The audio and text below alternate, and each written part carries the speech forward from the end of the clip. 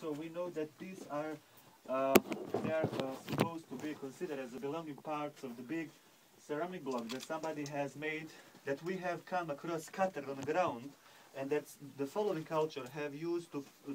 block off the entrance to different side tunnels, to whom we don't have to attribute the manufacturing of these ceramic blocks, that somebody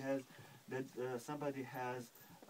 manufactured much before these sediments started to form, which has created the circumstances afterwards for the pyramid builders to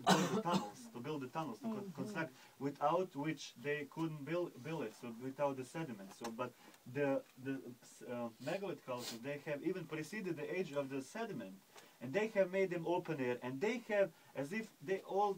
of those who have followed their age were initiated by this frequency, which was existing, artificial frequency. They have made with the help of this technology even before this sediment started to form, which is, and because of which we know that they have to be estimated at over 32,000 years before present. So those who have lived first on this officially, we don't know whether there was somebody who has even preceded even their age. We don't know, but at least we know that they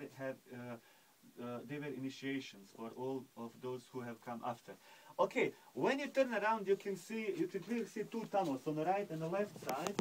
So it's okay.